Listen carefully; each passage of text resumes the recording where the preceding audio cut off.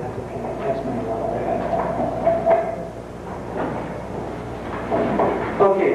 Well, all that you have to set up then, once you've found this address, or just prior to setting up this address, is in Scratchpad RAM, we're back to that main place where everything mysterious happens.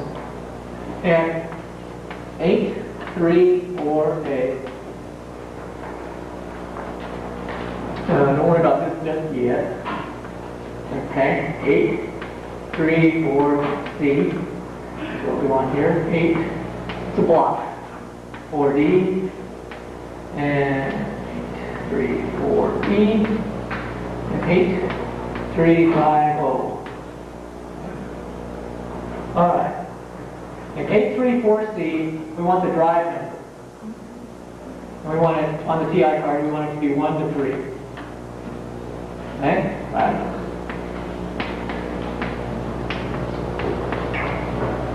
Okay. Now, at 834D, this determines what we're going to do. If 834D is a 0, then we're going to write a sector. If it does not equal a 0, if it's any other number, if it's a 1, 2, 3, if it's FF, or whatever you want it to be in that location, then we're going to read a sector. So make sure that this is right before you execute the routine, or you're going to wipe the sector out. At 834E, this is the pointer into BDP. This points to an address, a location in BDP RAM that you're going to use as your buffer, any place you want. If you want to see it work, put your buffer as hex 0000. What that does then is it puts the sector as it's read on the screen. But it's still sitting in BDP memory, so you can do whatever you want with it. But you'll see it come in on the screen then. So when that sector is read, it comes up on the screen. So if you want to write part of the screen to the sector, just make that your buffer address and change that to a write, and you'll write out the top 256 bytes of your screen is what you do. Then the last one here is the sector number. This 8350.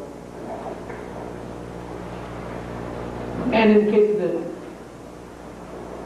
TI card, this is your sector number. The sector numbers start with 0 and go up to 719 on the TI card for a double-sided. For single-sided, it's 359. Now, if you have a Qualcomm card, then it goes up to, or Meyer card. Let's see, Meyer for 16. So I'm not sure what the total is on Meyer, but on the Qualcomm card, it's 1,439. They always start with 0.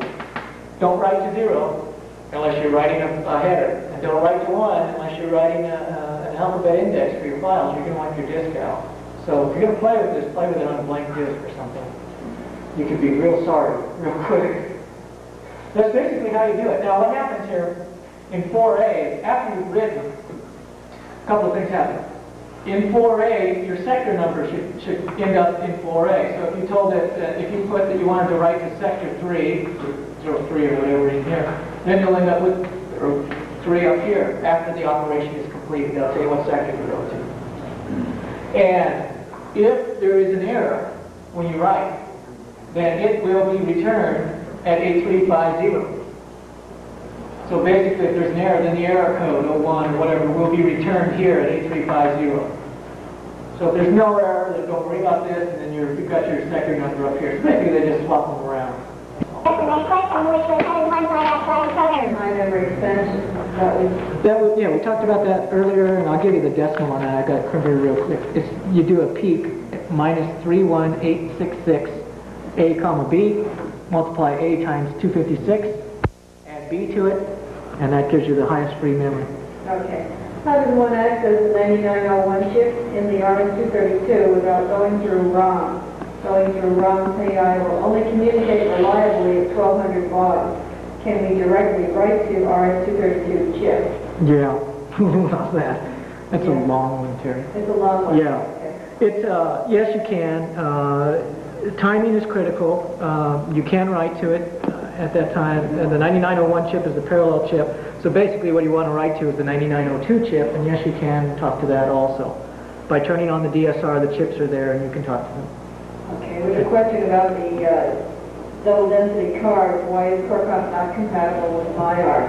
MyArc reads Core Comp does not read MyArc. Just Core Comp only reads 18 sectors, and MyArc is a 16 sector or 18 sectors per track. And a personal question directed to you, how did you learn GPL if you indeed know it? Is a TI mini computer, or did you just pick it up? I think I answered no comment last time, and I'll stay with that this time. Okay. We'll switch to St. Louis and Jim Sidlowski. What future is there for additional software for TI with so many companies quitting? Is there any hope? I think so. You didn't quit. I didn't quit. So as far as I'm concerned, there's hope, right? You've got one new program out and how many following? No, I won't say how many, but we have others following. Okay. Yeah. And Roy Tamashiro is looking for the equivalent to call key in BASIC for input-output on BBS 7. I think I looked at that once before, and for the equivalent in computer input-output on BBS 7. I believe he's looking, I think we discussed this before, and the question wasn't real clear, and I thought it had something to do with an assembly language, and in that case you're looking for the K-scan routine, I would presume. Okay. Okay? But that was a lousy answer, but I'm not sure of the question, so. From John Colin at Micropendium. Where will third-party manufacturers be headed toward development of co-processor devices toward support of the replacement console? Well, it appears it's quite evident from what's happening with MyArc that we're going for probably both. Both, right? Yeah. Great. Okay. What is your opinion of co-processor devices? Are they of real value to TI users, or would they be better off simply buying a different brand of computer that contains the processor? In the direction that I believe the new computer is taking, I think it's a plus. It should provide a bridge for us between TI and MS-DOS. And an economical bridge, so that later on, if you wanted to then expand on out into a bigger MS-DOS machine, a PC or something of that nature, then you've taken a medium transition, and it'd be a lot easier instead of just dumping your whole software library and starting over. And with having the availability of both, I can see the possibility of some nice conversion programs, since they'll both run on the same machine. So you should be able to do some nice stuff. How difficult and costly is it to develop specialty peripheral cards for the PE box? What types of specialty cards do you see coming down the road? What types would you like to see marketed? I won't answer that for a couple of reasons. There's something that happened recently that I won't answer that. Okay. Going to the Antelope Valley in California, John Stockwell asks, how do you use DSR in extended basic? Previously discussed. Oh, I know what he was referring to. I'm sorry.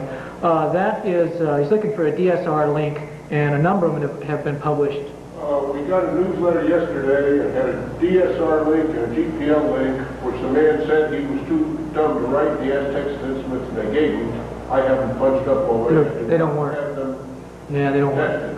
Yeah, the GPL link doesn't work. It's the one that came from TI. Oh. Okay, there was a GPL link in an early newsletter that we wrote that the first one we put out works great for extended basic only, but pure assembly loaded from extended basic, it doesn't work if you do two call tones. So a gentleman by the name of Heiner Martin from Germany sent us a revision to that, and that fixed that. So that GPL link now works fine. This issue coming out, we have some DSR links for extended basic. And we have one, so is it in this issue? No. We have a DSR link coming out shortly that Doug wrote that uses GPL link to access the DSR link that's already built into the console, so we don't have to duplicate code.